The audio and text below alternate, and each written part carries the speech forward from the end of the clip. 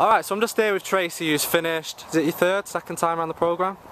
Third, I think it is. Might be the third. I think it's the third. May. Losing track now. It's been a while.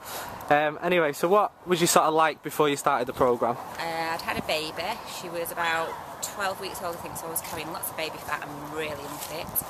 Right, good stuff. Was there any specific parts of your body you was frustrated with at the time? All of it from having a baby, really. So. Right. Yeah. How did it sort of make you feel that? Fed up. Right.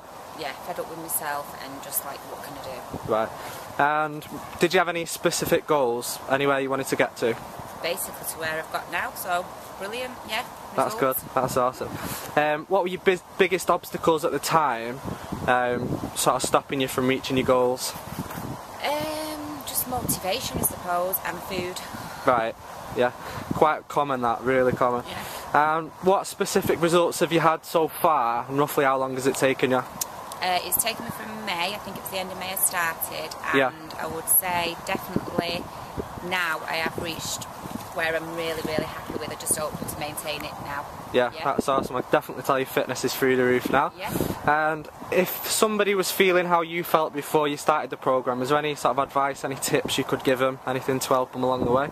Just come, because it's the best thing I've ever done. It's only 3 times a week for less than an hour. It's dead quick, and I cannot still believe the results I've had, and for the first time ever people have noticed and commented. Yeah, awesome. So well done, Tracey. Thank you.